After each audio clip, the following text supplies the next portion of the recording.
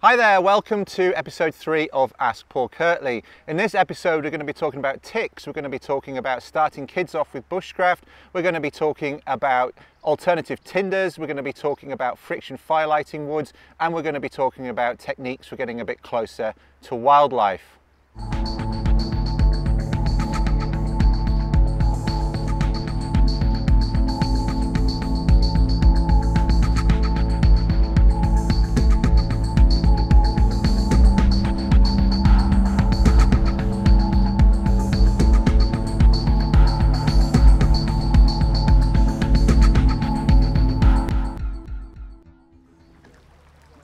This episode of Ask Paul Kirtley comes to you from the Lake District in the northwest of England.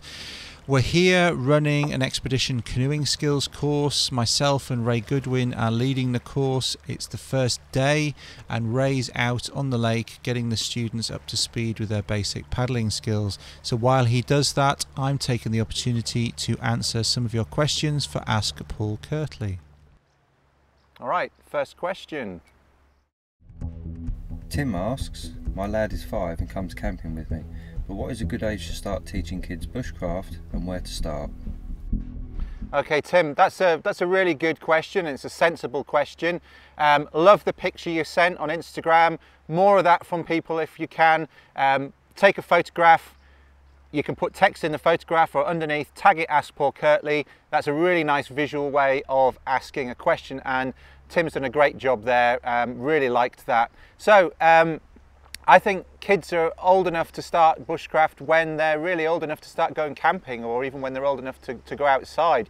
You can get them interested in nature from a young age, and you know, kids are closer to the ground. I know it's an obvious thing to say, but they're very inquisitive and they see a lot of things that as adults we don't see because we're further away from them, and because we live in our adult world where we're thinking about shopping and what's for dinner, and you know, we're more distracted. And they're really inquisitive, they're into everything, they're interested in everything.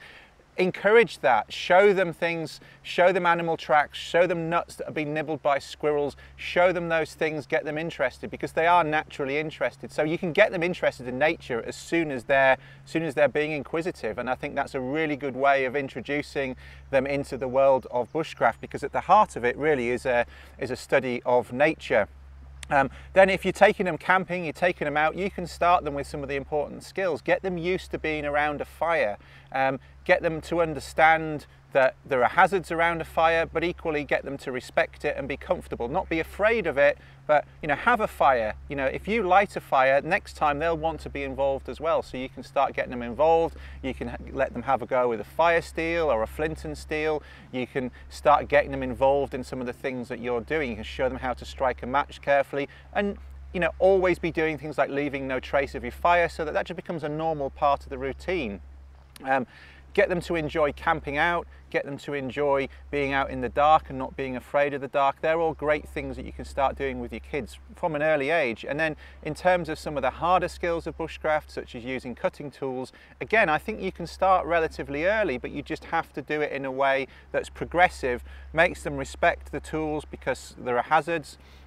Start them off with very simple things. I remember I had a Swiss Army knife from when I was about 6 or 7 years old. So you can start people off at an early age, and you do it in a way that, you know, kids know when they're misbehaving. And I remember I stuck my Swiss Army knife in a tree a couple of times in the garden. My dad saw me and he took it off me for a week, and I wasn't allowed to use it. And so as long as you set out the boundaries very clearly and you tell them what they can and can't do, and make sure they understand the basic safety issues, and that they look after each other if you've got more than one child, so that they know if somebody comes near them, if they've got a younger or an older brother or sister, if somebody comes near them, if they're using a penknife or a small Mora knife, that they put the knife down and wait for the other sibling to move away. And in that way you build up naturally their understanding of what's safe and what's not safe. So I think your lad's 5, get him out in nature more, introduce him to nature, introduce him to firelighting, introduce him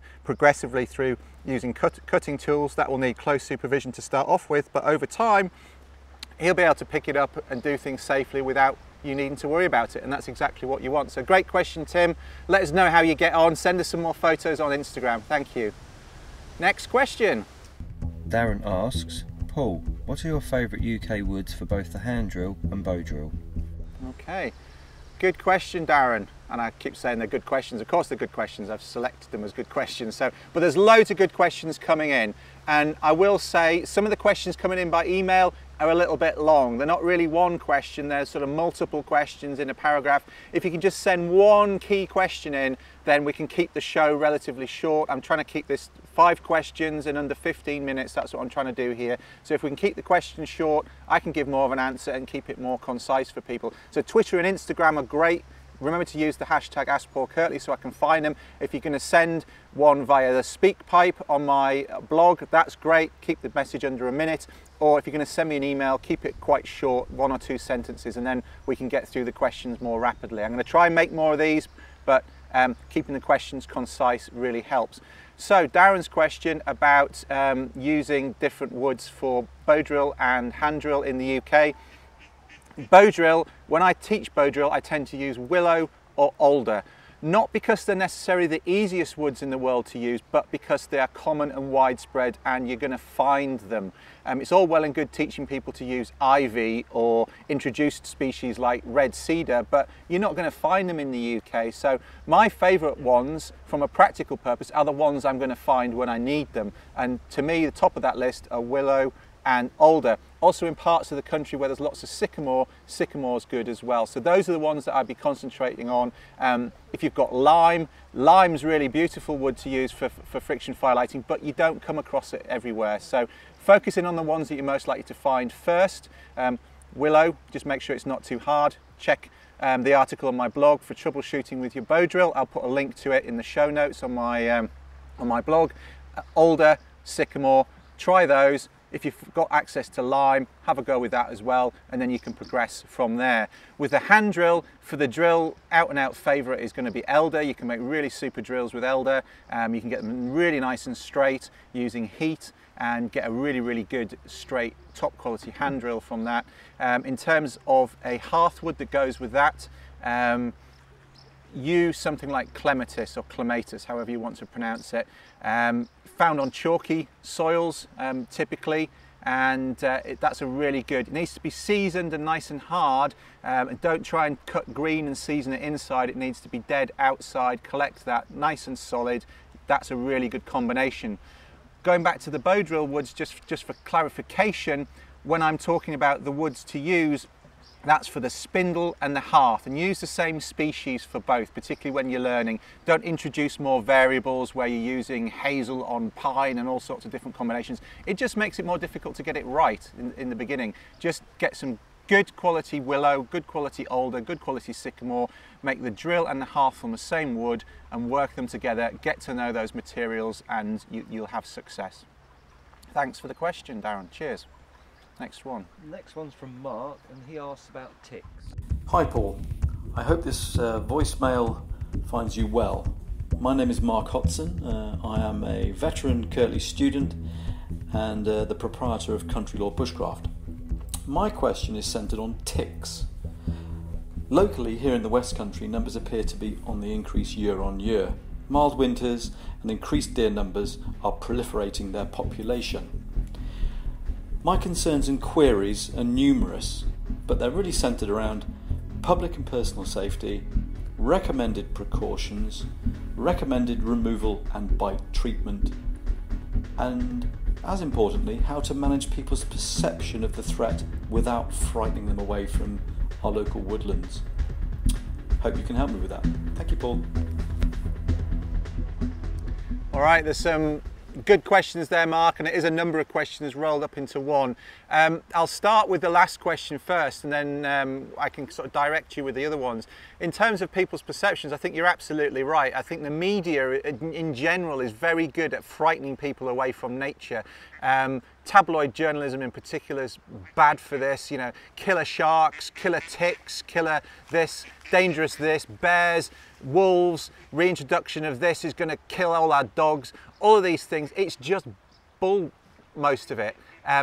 We're growing to be a society where we're frightened of nature, and we certainly don't want to be adding to that. We want to be encouraging people to get out into nature, to value it, to understand it, And I think we need to keep things in perspective, and I think you're absolutely right for raising that as an issue. Yes, there are an increasing number of ticks. There are tick hotspots where you get more than others. There are years when you get more than others depending upon the weather conditions. You know, if it's damp, if it's warm, you're going to get more ticks around potentially. And there are some precautions we can take, and we can talk about that in a second. But equally, you've got to remember the main issue with ticks is not being bitten by the tick. The main issue with ticks is Lyme disease, which some of them carry.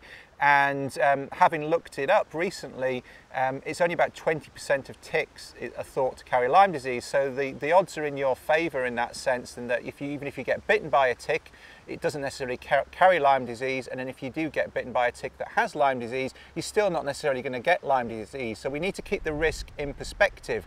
You know, we're quite happy to drive to the woods in our cars. That's much more risky than actually being in the woods itself. And so we need to keep these risks in perspective, not just in terms of us being in nature, but also in our life in general. It's much more risky crossing the road than it is going to the woods. So let's keep it in that perspective. But in terms of people's perceptions, yes, there are ticks around. You will get ticks where there are healthy deer populations. You'll get ticks where there are populations of other animals that the ticks feed on, and that's pretty much anywhere in the woods. You know, long grass, bracken, they're going to be in there. And so if you're walking through those sorts of spots where you think there are going to be ticks, make sure people have got long trousers on. Make sure people are not just wearing shorts. Make sure that maybe they have trousers that are elasticated at the bottom to stop. It's less likely that the ticks can get in there. Or one of the pieces of advice that some people give is putting socks, tucking your trousers into your socks. That said, I've recently seen somebody who was doing that and they still had ticks on their ankle because the ticks went through the weave of the sock. So it depends on how densely woven the socks are. But basically, the more clothing you've got on, the less likely the ticks are going to get onto your skin. So that's one thing you can do. Also, to discourage the ticks, you could also put insect repellent on the apertures of your clothing in particular. So you could put some DEET around the base of your trousers, and that's going to discourage them from going into that area. They don't like DEET in particular. And also, once you've been out, if you're in an area where there are ticks, I think the thing is to check regularly and check each other, and don't make people be embarrassed about the fact having a tick. I think if you've got groups in the woods, I think you just need to be open and say, look, there are ticks here, but it's not that massive an issue. If you get one, the important thing is that we remove it as quickly as possible. And so if you've got a tick, don't hide it, don't be embarrassed, wherever it is. If you need some help removing it, come and find one of us and we will help you do that. I think that's the important thing.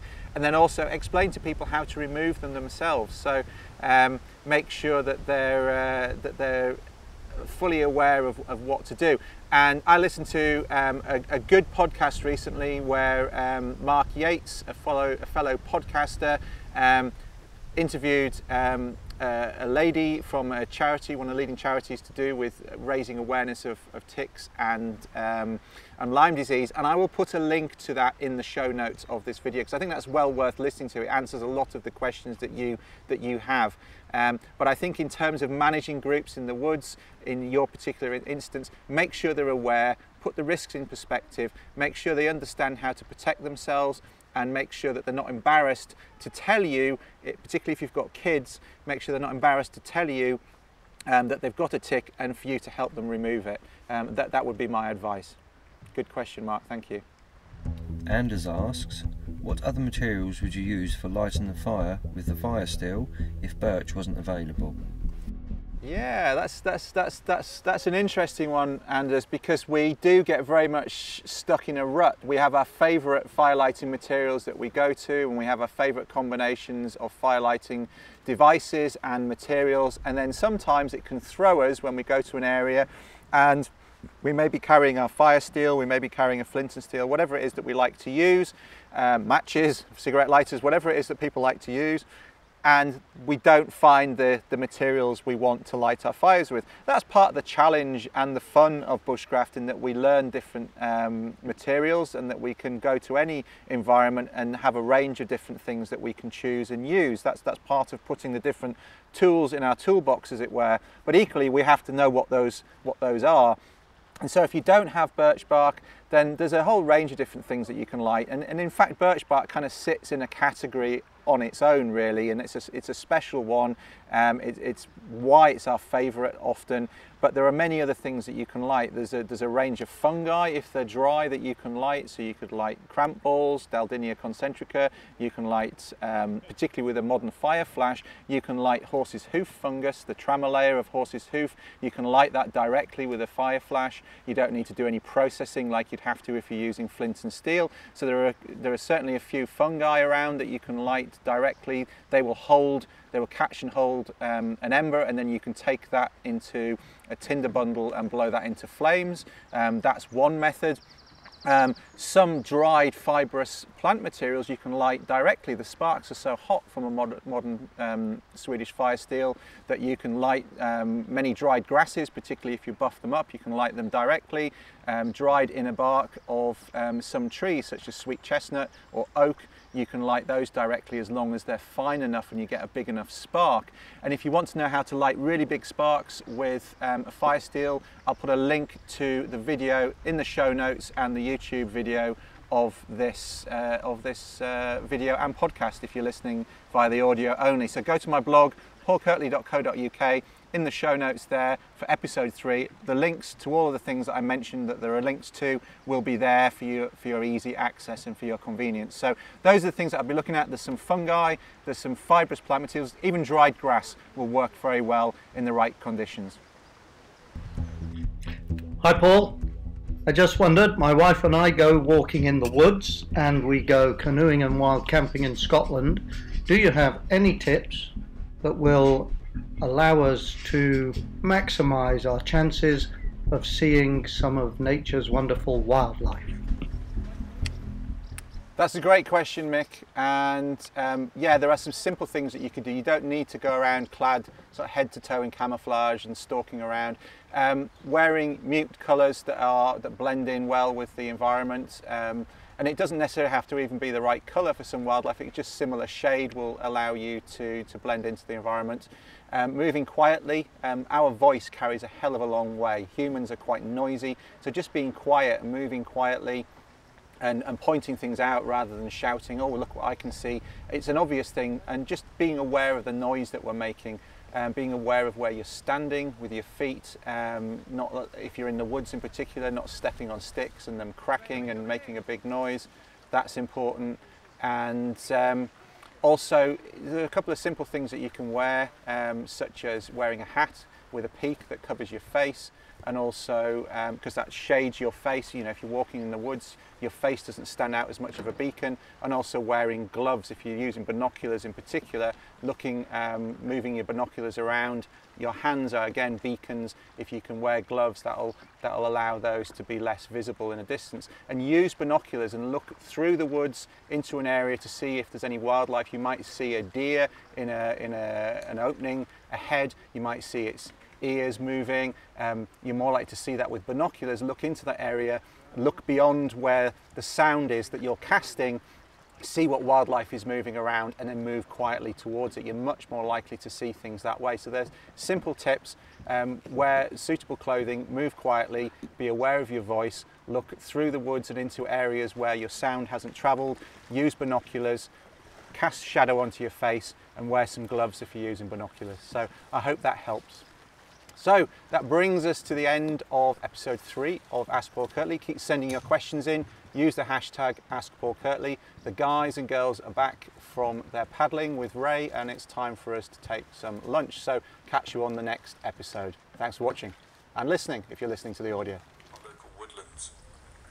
Hope you can help me with that. Thank you, Paul. Okay, good. There's a lot of questions rolled.